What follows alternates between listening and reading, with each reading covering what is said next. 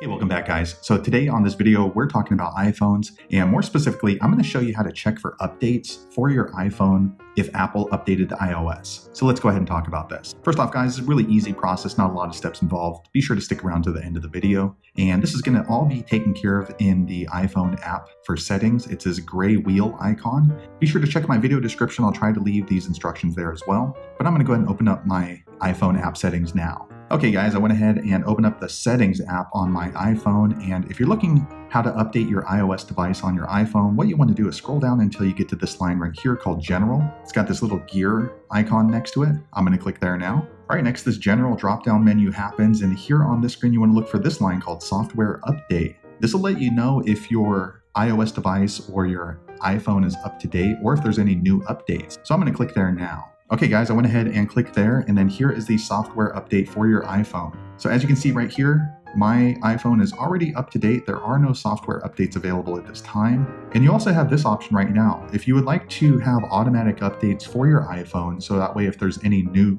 Apple software that comes out, your phone would automatically download it. You can choose to have that, and it really depends on if you're usually connected to Wi-Fi or not, but that's completely your choice. You can turn it on and off, which you might consider if you happen to be traveling. So that's the easiest way I know how to update your iPhone. If you know a different way, be sure to leave a comment below. Let the rest of us know how you did it. But hopefully you found that video useful. If so, click thumbs up or maybe consider subscribing to my channel. And I hope to see you on the next video. Thanks again for watching.